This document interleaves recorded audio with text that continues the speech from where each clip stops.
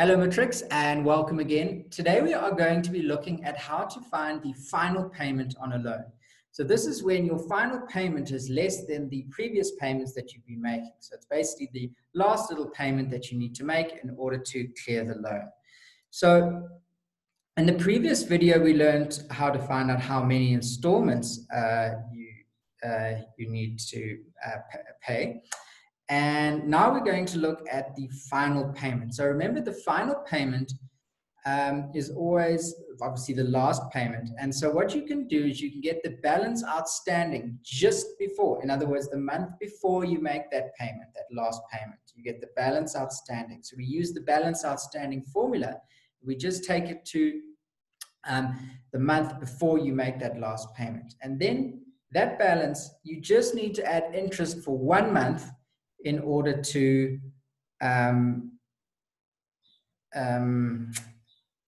pay, in order to settle the loan.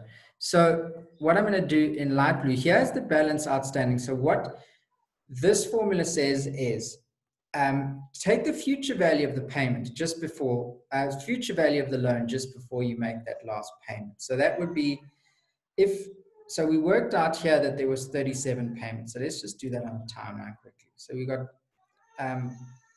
T0, you've made all these payments, and at 36, at T37, there's a final payment. T36, T37 is the last payment over here. Okay, so all we need is the balance here at T37, and then just give it 1 month's interest. So we get the balance outstanding here. And then the final payment, we're just going to add 1 month's interest, okay, to get to there. So just 1 month times I. So what we could say is we could make this formula a final payments formula. So we could say that the final payment, let's do this in, what haven't we used? Pink. So we can say final payment is going to be the balance outstanding, right?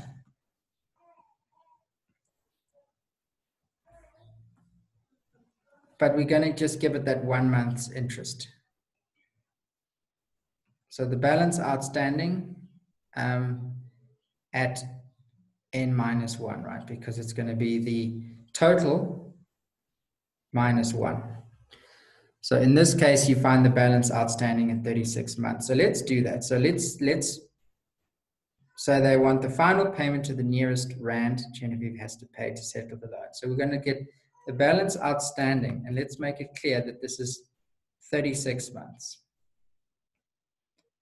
And so that is going to be the value of the loan, which was 94006.79. But then that gets interest for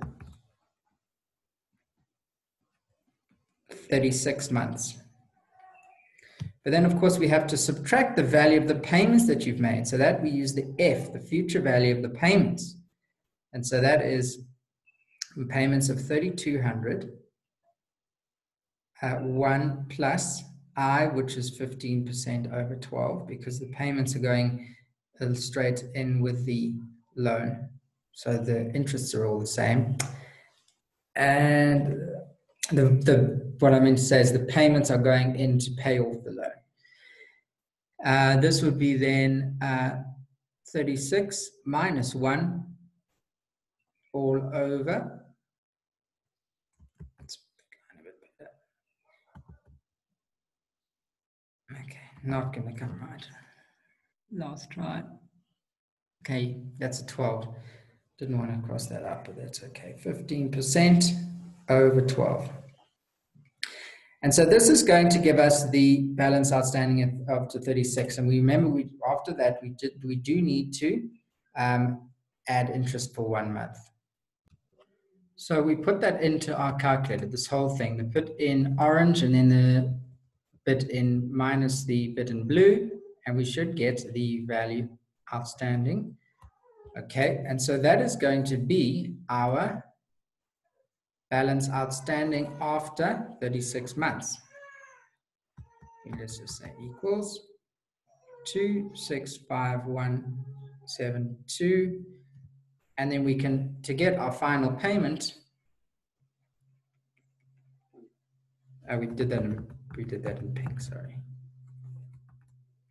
We said final payment equals, and then we say the 2651.72 dot dot dot multiplied by the 1 month's interest. 1 plus 0.15% over 12, and we can get that. Put that into our calculator. We can just use the value that we've been doing there. So that would be then multiplied by 1 plus, open brackets,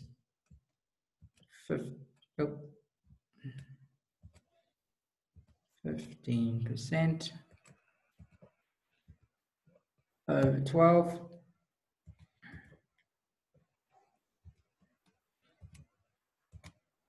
And we get 2684.87.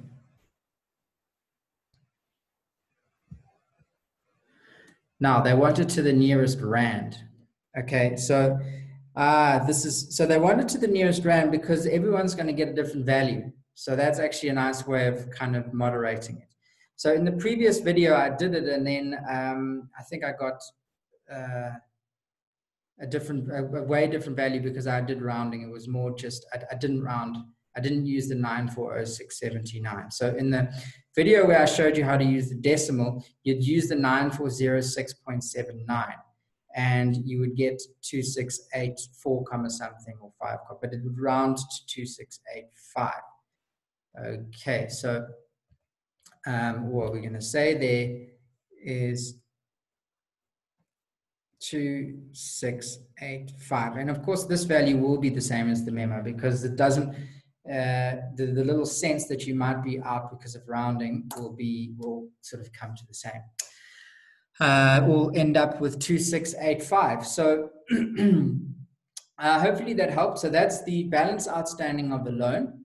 In the next video I'm going to do one more video on finance with the investments before doing the effective interest, which might come up, and that's something that they don't give you a formula for, so we have to remember it. So subscribe so that you get notifications on all these Matric Maths videos, and I will see you in the next lesson.